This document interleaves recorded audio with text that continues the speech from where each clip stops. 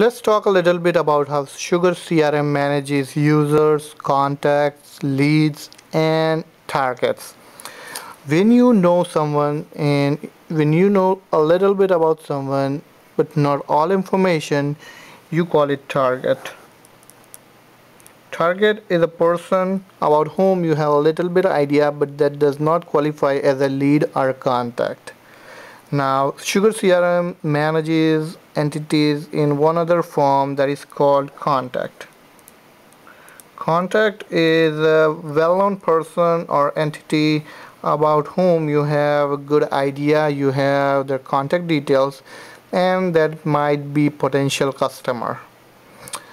Other type of entity is lead. Lead is someone who was already known to you and you somehow made them interested in the product you are going to sell. Other type of entity in SugarCRM is users.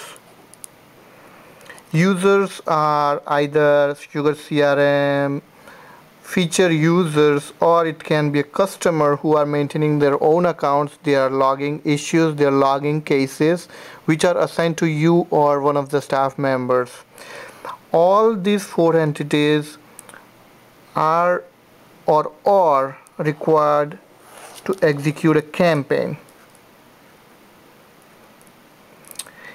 To generate a campaign, you have to prepare a list. List is consisting of either contacts, either target, user, or a lead. And then finally you feed that list to campaign. And campaign can be either email, or it can be phone, or it can be a web marketing. There are multiple campaign options available. Now all these four can be related to external entity called account. Account can be a company or existing customer buying multiple products, buying multiple services. So either this user, contact, or lead may be attached to particular account.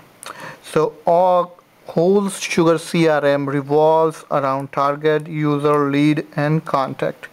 Generally you want to convert target either to contact, or you want to convert them to lead, and probably contact may become user or lead may become user later on as how you go about it. So that's all about campaign.